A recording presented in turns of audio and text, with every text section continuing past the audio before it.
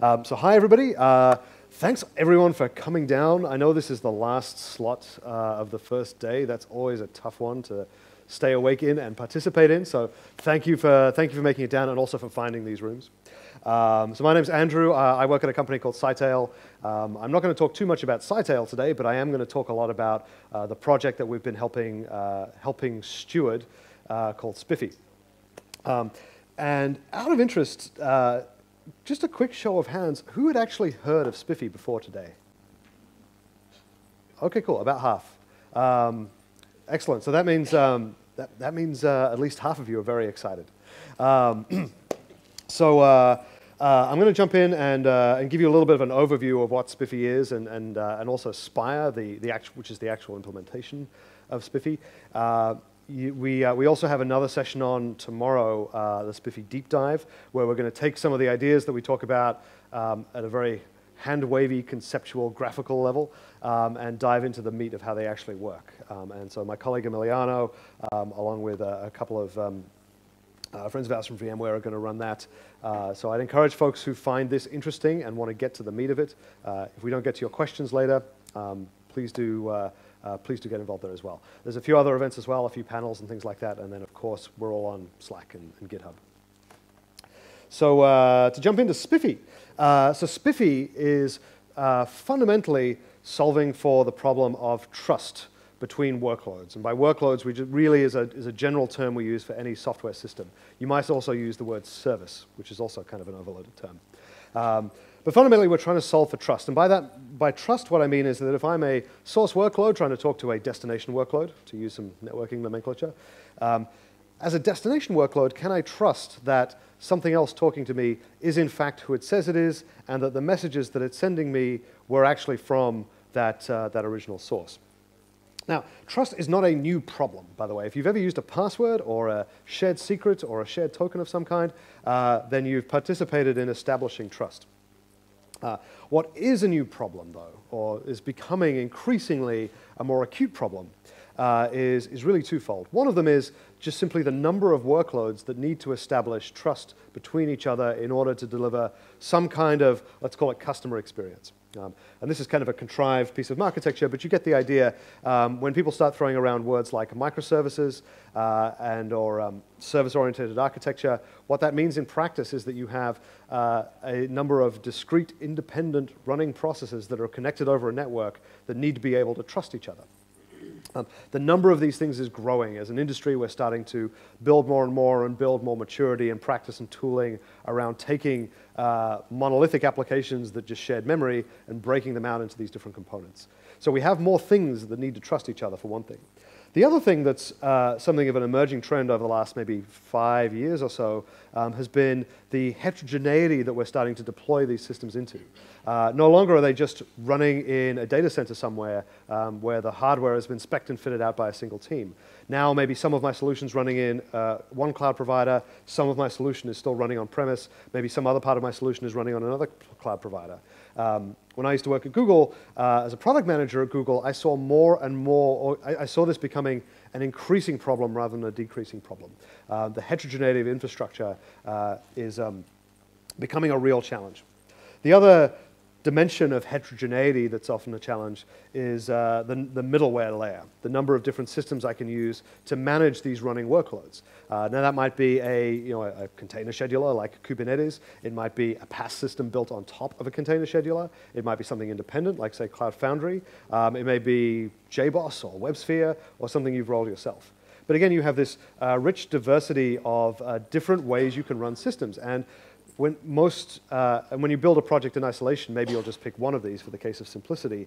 But when you have legacy, and when you have, for that matter, just different teams operating independently, they will make different technology choices. Even if you standardize on something like, say, Kubernetes, you may well even desire to have multiple Kubernetes clusters, either for availability or for isolation or for some other reason. So either way, we also have heterogeneity at the middleware layer. And then, of course, people pick and choose their own stacks for actually doing auth N and auth Z and so forth. And then finally, we have third-party APIs.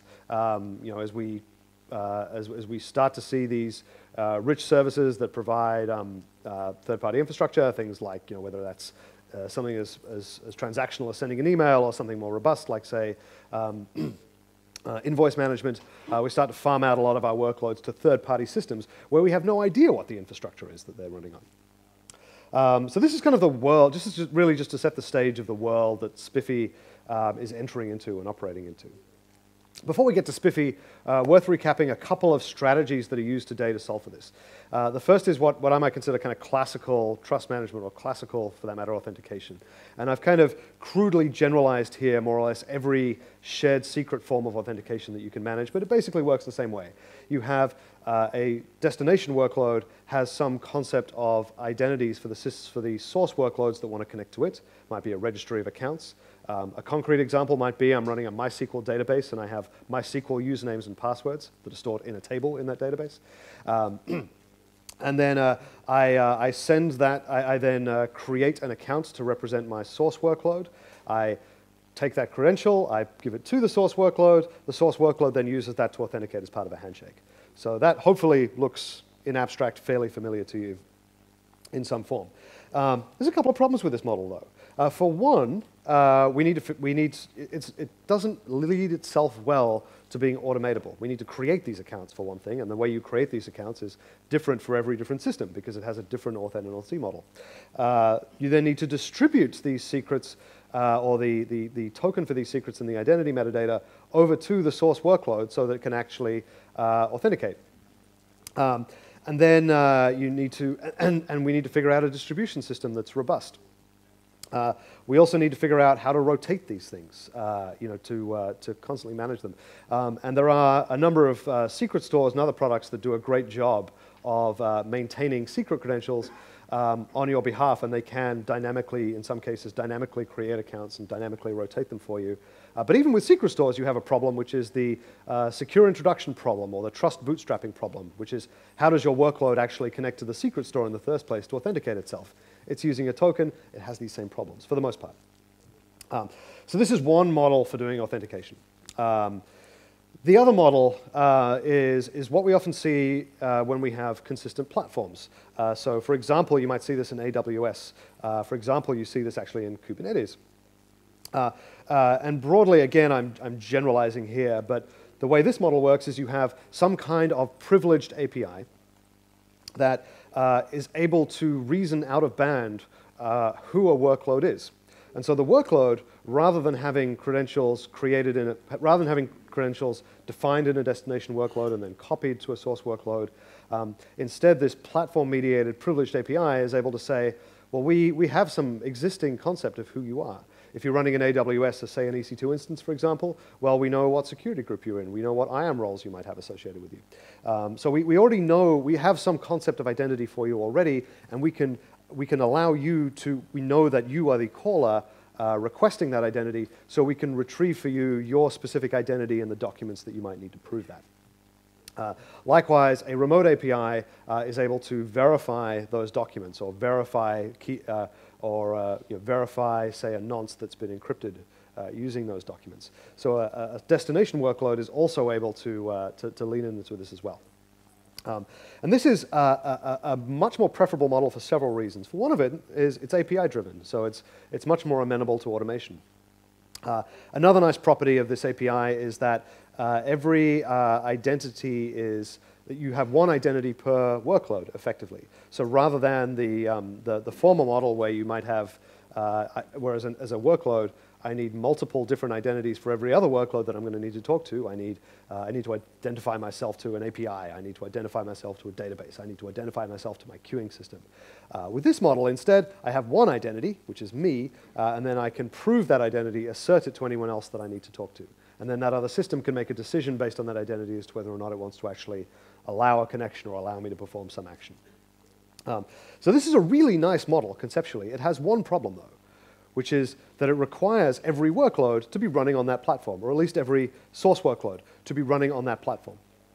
So if you're running everything inside AWS, and you're running everything in a form that AWS can reason about, i.e. you're not running it on a Hadoop cluster, say, that you're running yourself, or a Kubernetes cluster you're running yourself, this model actually works really well, as long as you don't mind really locking yourself into AWS to a certain extent. But in the real world, we often see, again, multiple different environments that I want to be able to span trust across. And in this case, this model starts to break down. So enter, at a very crude level, the goal that we're trying to solve for SPIFFE, which is to try and provide a version of this kind of platform-mediated identity without necessarily requiring you to buy in to an entire homogeneous platform. And just to summarize, this is kind of the sort of, business school 101 chart on the strengths of SPIFFE as a system. We're trying to have our cake and eat it too, to a certain extent, in terms of a reliable primitive to build authentication on top of, but that it does not require us to lock into a single platform. So when we talk about SPIFFE, we actually talk about two projects. SPIFFE itself really refers now to a specification, and in particular, a specification for this workload API, and I'm going to talk about some of the components for that in a second. The other project we talk about is SPIRE, the SPIFFE runtime environment, which is the software that actually implements that specification that allows you to use it yourself. Fairly early on in the project, we recognized the benefits of actually separating these as concerns, that there may be multiple providers that implement the SPIFFE interface. It may even be cloud providers at some point start to implement this. SPIRE is one implementation that you can use. And in fact, something that we won't get too much time to talk about today, but is a really interesting idea, is the ability to be able to federate across and bridge trust between multiple different SPIFFE compliant installations. But this is SPIFFE and SPIRE is kind of the core of the project. So the SPIFFE specifications cover in detail three things. The first is the format of an ID itself, which is really a string. And an ID, a string format sounds boring, but it's important. The SPIFFE ID, you probably recognize this format broadly. It's a URI, and there's two really important parts of this URI. The first is what we call a trust domain. A trust domain effectively maps to the identity issuing infrastructure. So every SPIRE installation corresponds to a trust domain. Trust domains can be hierarchical, much as domain names can be. And if you've ever worked with PKI and you've worked with kind of name constraint delegated certificates, you can do the same. You can lean on similar properties with SPIFFE as well. The other piece in this is the workload identifier. So once we have a trust domain, now I need to identify specific workloads inside it. And this is, looks a lot like and behaves a lot like a file path. SPIFFE itself just treats this as an opaque string. It doesn't really reason about hierarchy or anything like that, but you can implement hierarchy if you want to, say for ACLing rules and policy. So once you have this string, then we need a way of, for a workload to be able to prove that it in fact has, well, to provide proof of possession, to prove that it is entitled and has claim on this particular SPIFFE ID. And so for that we use what we call the SPIFFE verifiable identity document. This is actually a fairly generic idea. Over time we expect multiple different formats of SVIDs. For now though, the SPIFFE, we specify a particular flavor of the SPIFFE verifiable identity document, which from now on I'm going to call SVID. A particular flavor of the SVID called the X509 SVID that's based on X509 certificates. And basically what we've done is taken the X509 spec and worked out a robust but meaningfully precise subset of that that's used to encode SPIFFE IDs inside certificates and provide keys that can be used to assert that. And crucially, we expect these documents to typically be short-lived, and it's feasible for us to do that in part because these things are API-driven. There are other formats of SVID we're looking at, such as one based on JOT, for example, in cases where you want a document format that might survive layer 7. But generally speaking, these are the documents that the API provides. And then we have the workload API itself.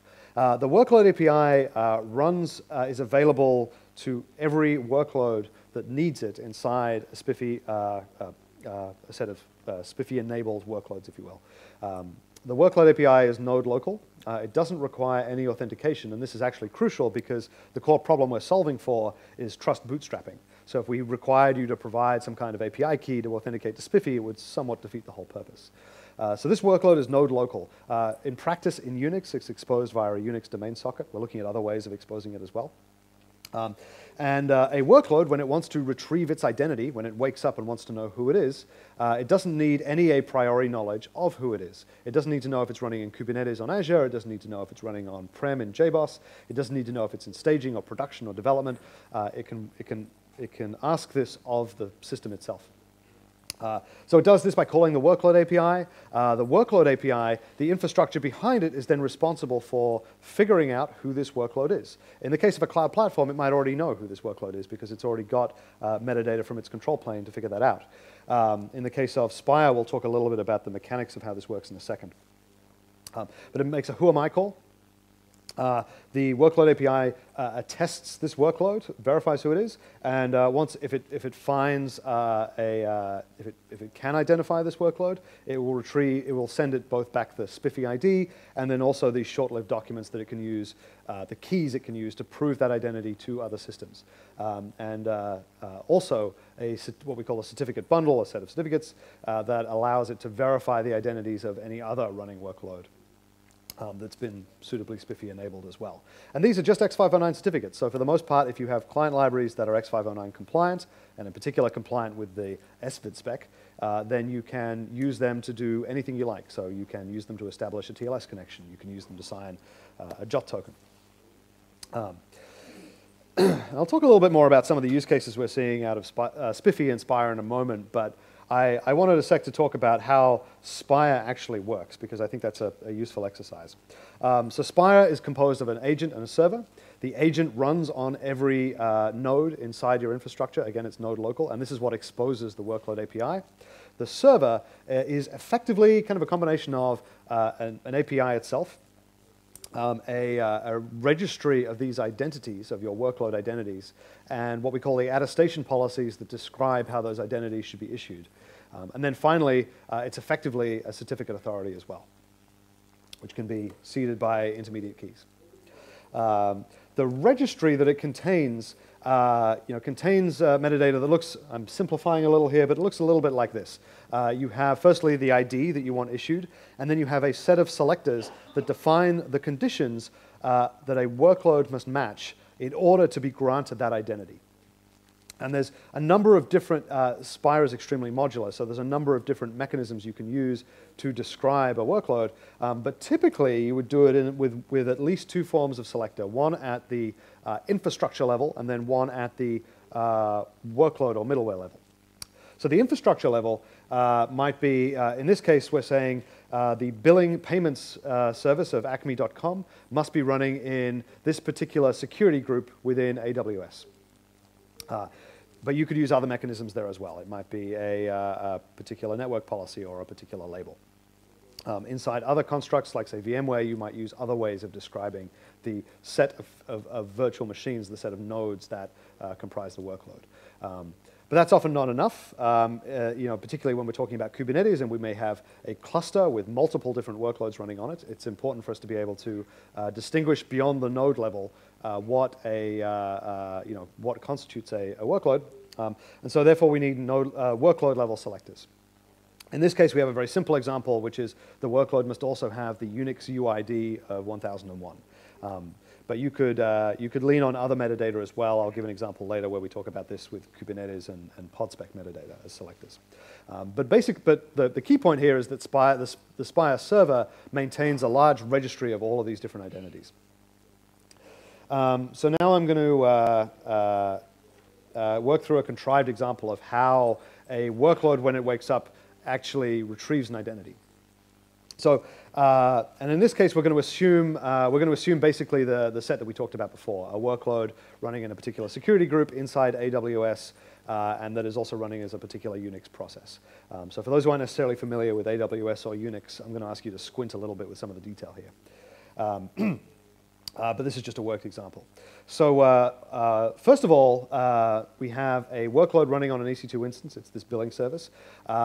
The EC2 instance is booted for the first time, and running on this EC2 instance, as well as the workload, is this Spire agent running as a daemon. The Spire agent wakes up, and the first thing it needs to do is authenticate itself to the Spire server.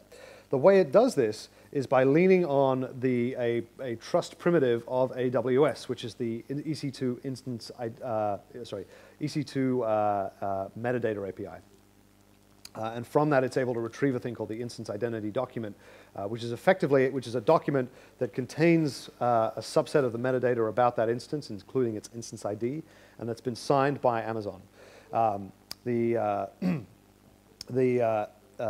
Any process running on the EC2 instance can retrieve this without, again, any authentication, and they can provide it to the SPIFFE, and it can provide it to another process in order to assert that this instance is in fact the instance it claims to be. So we use this in the handshake to the SPIFFE server. We pass this document. The SPIFFE server is then able to verify it with Amazon's public key. It's then also able to look up back into Amazon and retrieve additional metadata about this workload. So I have an instance ID, but I want to know what network it's running in, what security group it's running in, what labels it has, what IAM roles it has, etc. So SPIFFE server does this, and it then goes through that directory of identities to retrieve and to figure out the subset of identities that are entitled to be run on that node. Again, we have a set of node selectors in place, so it's basically saying, okay, now I have an EC2 instance, find me the list of nodes that match that ID, the list of attestation policies that match this instance, and it'll then return a list of SPIFFE IDs as well as all of the selectors associated with those IDs back to the SPIFFE agent. At this point, the workload doesn't know anything, by the way. So now the workload wakes up. The workload wants to know who it is, so it makes its who am I call to the local workload API, which is provided by the SPIFFE agent. The SPIFFE agent needs to figure out who this workload is. We expose this workload API as a Unix domain socket, which means that we can retrieve metadata from the kernel to figure out who this workload is. Again, it assumes that we trust the kernel here. So the SPIFFE agent will do this out-of-band check. It'll pull down kernel metadata like UID and PID and so forth, and compare that to the list of attestation policies that it got from the SPIFFE server. In more interesting examples, say with Kubernetes, the SPIFFE agent can also then go and look up against, say, the kubelet to cross-reference and say, hey, kubelet, does this PID correspond to a workload that you scheduled on this node? And if so, can you tell us a bit about it, give me a pod spec for it, and so forth. So it collects all of this data about the workload, and then again it goes through its list of attestation policies and finds the list of identities, and hopefully there's only one, that correspond to this workload. If it finds one, then the first thing it'll do is it'll generate the key for that workload on that node. And this is actually a pretty important property of SPIFFE. The key material for this workload never should leave this node. So it generates a key and then sends a certificate signing request back to the SPIFFE server saying, hey, I've got an identity. I have an identity. I know that it's meant to be running on this node. Please issue certificates to every other identity so that they can prove, so that we can associate this key with that ID. So it sends a CSR to the SPIFFE server. The SPIFFE server makes sure that this, yes, we do expect this workload to exist on this machine, and it'll issue to both back to the original workload and to every other workload the certificate that's necessary to verify it.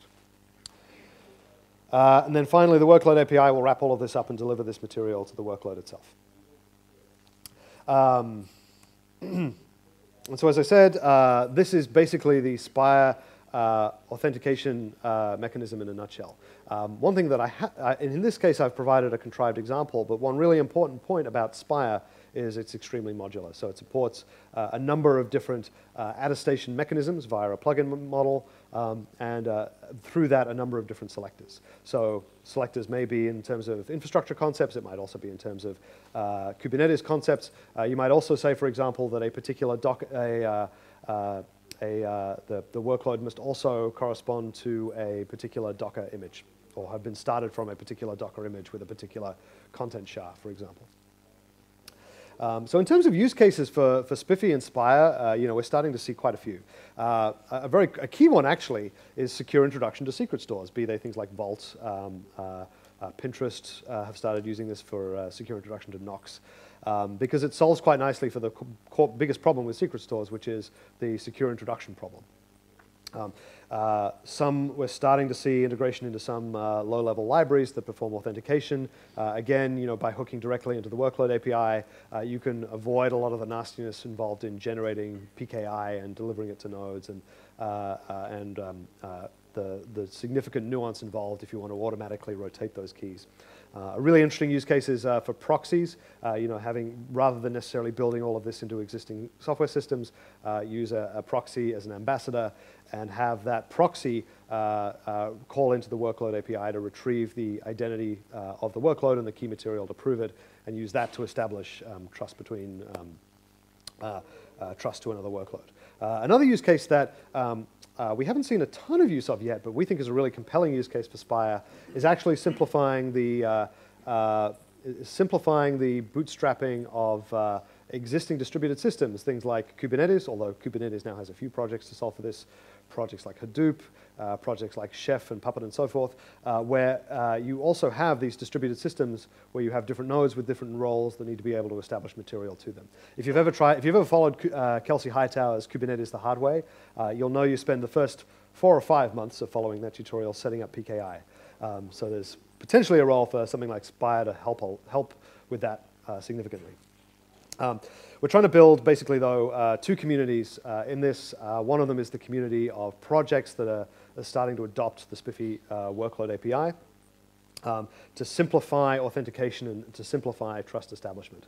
An equally important community is the community around Spire, both getting it in place, helping to build it out and making it more robust, and contributing components to it. Again, Spire is, by design, extraordinarily modular, which makes contributing particular extension points for particular environments very easy. At the deep dive talk tomorrow, the folks from VMware are going to talk about the Kerberos node attester that they built, for example, for folks who already have Kerberos to establish trust. But there's also extension points for different orchestrators, different operating systems, and for that matter, different backing CAs and secret stores, as well as things like TPMs. So if this work is interesting to you, by the way, please do get in touch, because we'd love to see more here, and now is an excellent time to start getting involved in the project where the bones of it are pretty well factored, but there's a lot of work to do to grow it. Another thing we're working on is a security audit that's due in the next couple of months, I think. Is that right, Justin? Yeah. Ultimately, this is a security product, so having a good understanding of what the threat model is, best practices for implementing, and what SPIFFE doesn't solve for as much as what it does solve for is particularly important.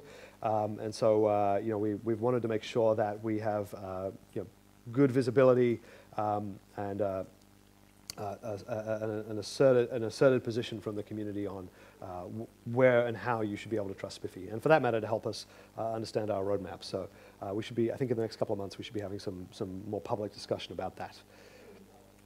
And actually, that's a good segue into what SPIFFE isn't, because this is often misunderstood. SPIFFE is about identity. You could argue SPIFFE is, to a certain extent, about authentication. What it is not is about authorization. SPIFFE will tell you who you're talking to. It won't tell you if you should. That's authorization. And that's a policy decision that you can implement separately. The good news is there's a bunch of very interesting projects that are starting to tackle that in a meaningful way. There's plenty of different protocols for mediating authorization. There's several different proxies, as you know, and then there are a number of different policy engines that are starting to provide a way of taking the configuration for these things and rolling them up in a useful way. So there's a lot of good work happening there. We see SPIFFE as very much a fundamental pillar upon which systems can be built. The other thing it's not transport level security. SPIFFE will give you IDs, it'll give you documents to prove those IDs, but it doesn't actually mitigate a connection for you. It doesn't reason about the IP address that a remote workload is running on. It doesn't reason about how to negotiate a connection to that. That is left to the protocols themselves. Again, good news is there's plenty of prior art there that we can lean on already. So you can use X509 certificates generated by SPIFFE to establish a TLS connection.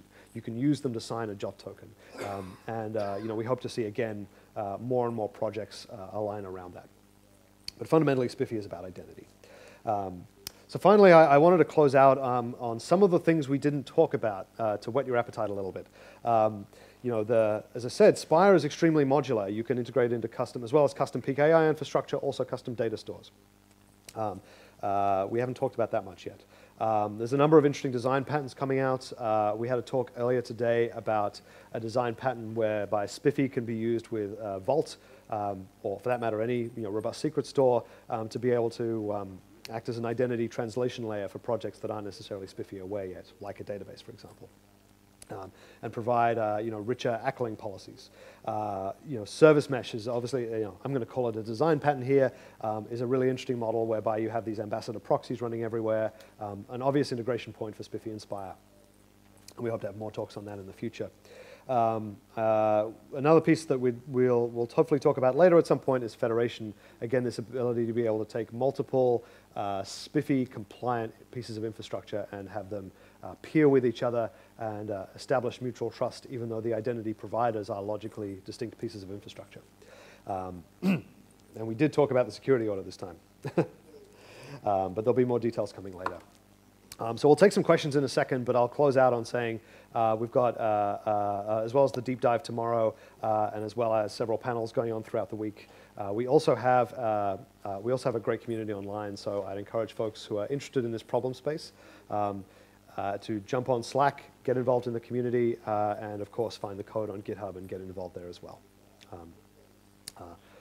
And thank you. With that,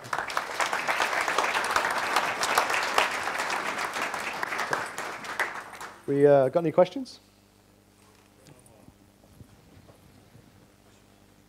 So I didn't notice how you solved the problem of it working only if everything's on the same platform. So Spire can run on multiple platforms. You can have a workload running in AWS. You can have a workload running in Google Cloud, for example. They both have identities issued to them by the same Spire server. The same Spire server? Yes, if you want to. Another model would be you have two Spire servers and you federate to them. But the idea behind it is that the Spire deployment itself can span multiple different providers. It's not necessarily limited to one. So it's multiple infrastructure providers, but it's one Spire provider. Yes.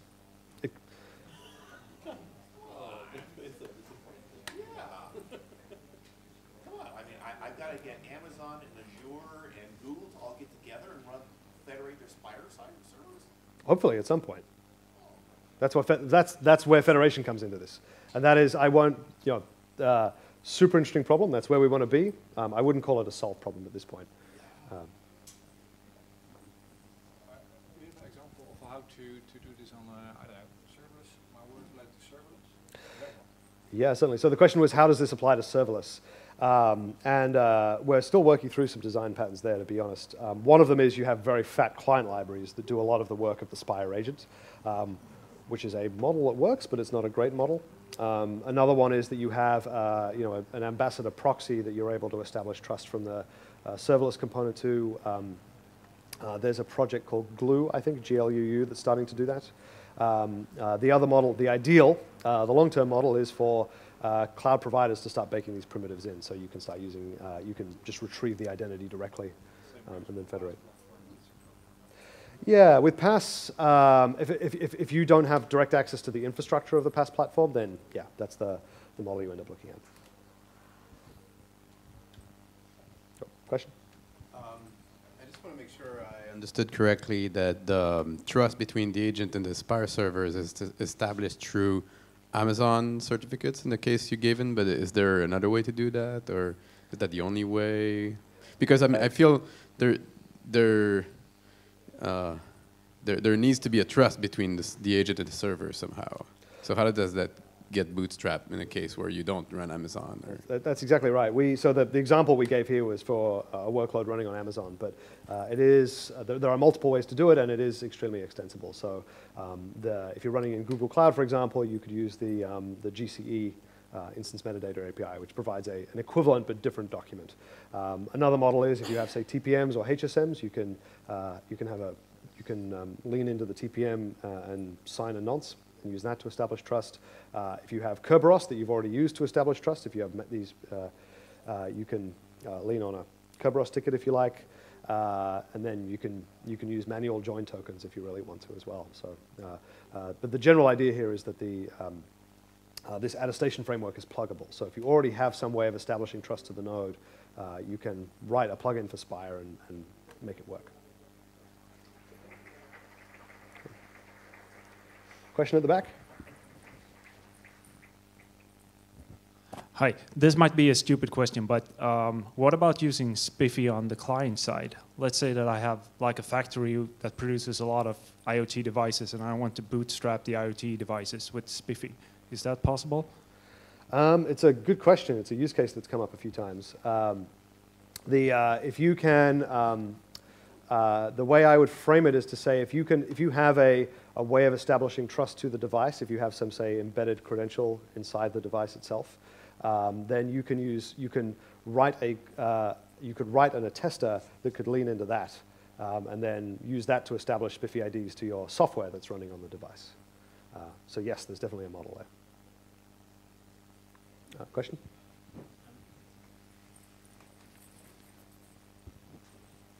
How do you establish trust between the SPIFFE agent and your code?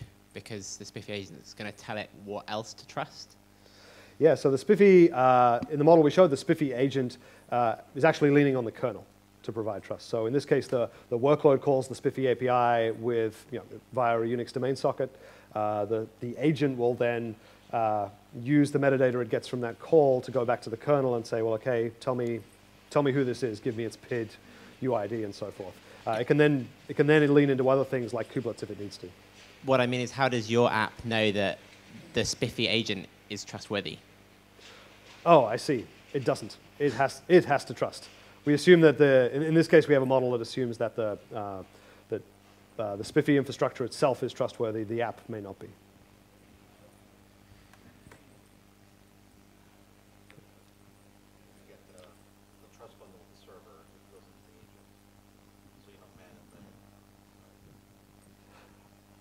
Oh, I see. Did I answer the question properly? Or? I think you're trusting that whatever's working on the socket is trustworthy. Oh, I see. So, well, yes, to an extent, right? In this case a but that said, it's we assume at this point it's the responsibility of the infrastructure provider to maintain that. So it's the responsibility of the SPIFFE implementer, basically. So hopefully the credentials you get from this fake system aren't actually usable in any meaningful way. Yeah, and there may be ways in the future to mitigate some of that, which is part of what we'll have a discussion about when we start to talk about the security audit, the results of it. Cool. Question at the back? And how is the trust established between the agent and the SPIFFE server? So when it communicates, I mean, it probably uses TLS for that or something like that? Yeah, so I think there's two parts to that. It is mutual TLS between the two. Okay. The way that we establish, sorry, was your question about how the agent trusts the server? Exactly. So that when the agent communicates to the SPIFFE server, that he knows that it is the correct server, not someone else. That's a great question. There is there's a pre-established certificate that you can deploy that can verify it. There is, I believe, a better way of doing it than just trusting the pre-established key that you can rotate, but I could be wrong about that. With the agent, it comes in with its initial bundle, right? Do you want to give them the microphone? So when you install the agent, it'll come with its initial bundle from the server, and then that gets rotated too. Yeah. So when you install the agent, it'll come with a bundle from the server, so you don't man in the middle of it. So it just doesn't take it by default. So you will have that trust, and then that gets rotated also. So those certs get rotated. And the big thing is that up and down the whole scheme, just from intermediate up to and the signing cert, which will be upstream, that could all be rotated also and deployed.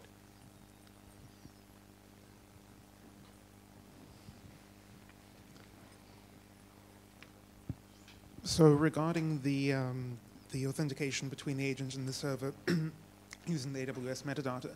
If you have a workload on that instance which is configured in such a way that it has unrestricted network access, what's to prevent the workload from fetching the instance metadata and pretending to be a SPIFFE, a Spire agent to the Spire server?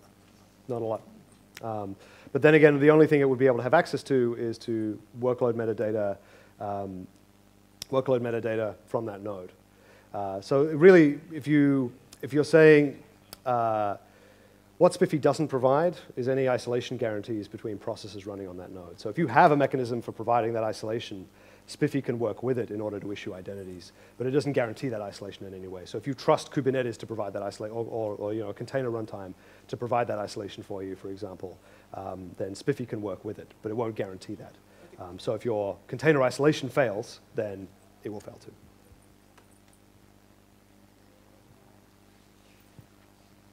Cool. All right, I think that's it for questions. Thank you so much for sticking with us, guys.